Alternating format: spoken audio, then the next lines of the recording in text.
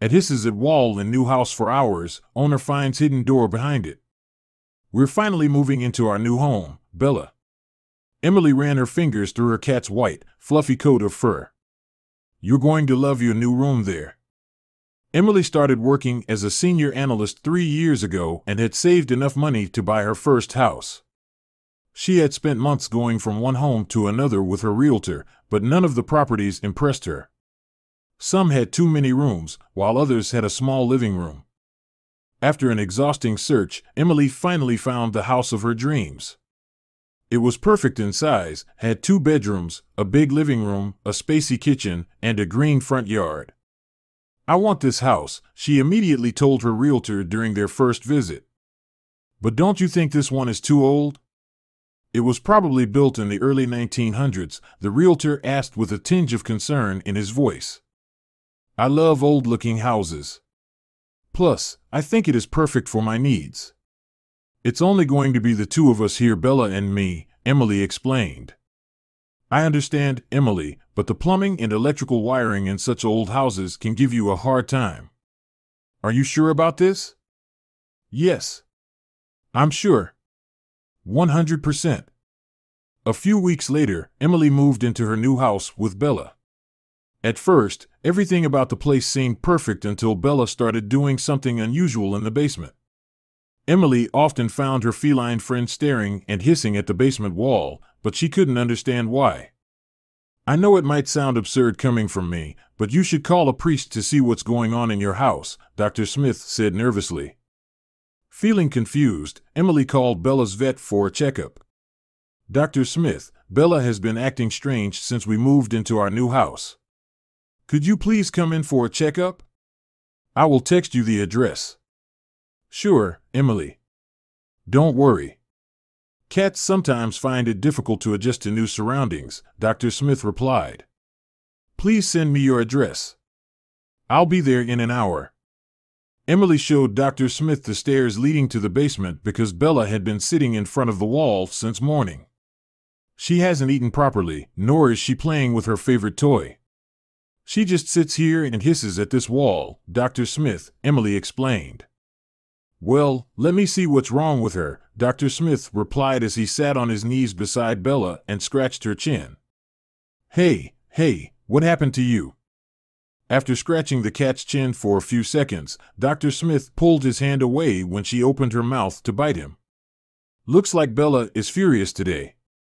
The vet gently ran his fingers through Bella's fur as he checked her vitals and looked for symptoms of illness.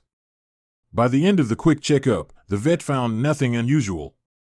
Emily, your cat is doing fine, so there's no need to worry about her health, he said while putting his stethoscope around his neck. I think there's something else you need to investigate. Really? Emily's brows furrowed. What is it? I know it might sound absurd coming from me, but you should call a priest to see what's going on in your house, Dr. Smith said nervously. You know, this house is pretty old, and cats can sense supernatural things. I hope you understand my point. Oh, Emily gasped. I never thought of it that way. Thank you, Doc, for the suggestion. Once the vet left, Emily returned to the basement and inspected the wall. She pressed her ear against it and knocked on it to check if it was hollow. Is this how they do it in movies? She asked herself as she kicked the wall with her right foot and punctured it. Oh, my God. She immediately pulled her foot out and peeked through the hole she had accidentally created in the wall. Meanwhile, Bella hissed at the wall again, and this time, Emily was sure there was something suspicious hidden behind the wall. Emily looked around and found a metal rod in the corner of the basement. She picked it up and punctured the fiber wall again, carving out enough space to allow her to pass through it.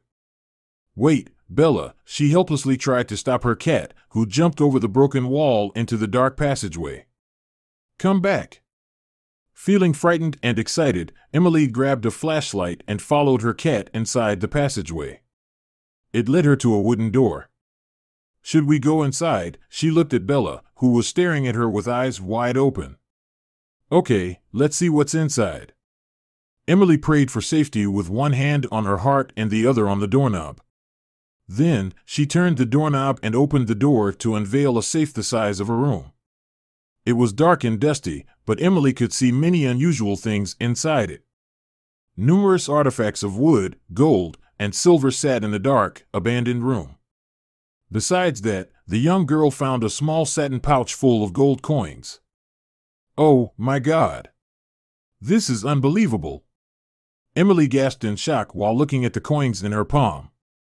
"It seems like Bella has hit the jackpot."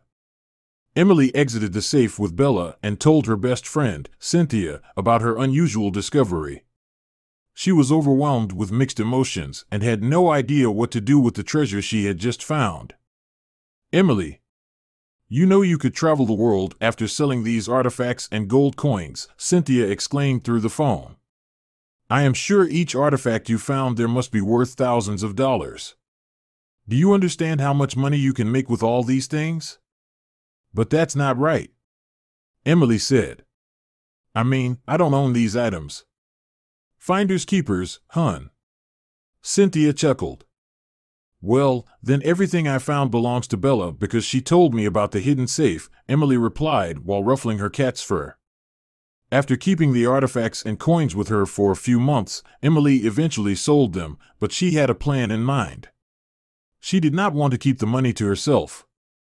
Instead, she used it to buy a piece of land and set up an animal shelter called Bella's Wonderland. Years later, her animal shelter became home to thousands of homeless cats and dogs, and she felt at peace knowing she was doing something for the voiceless.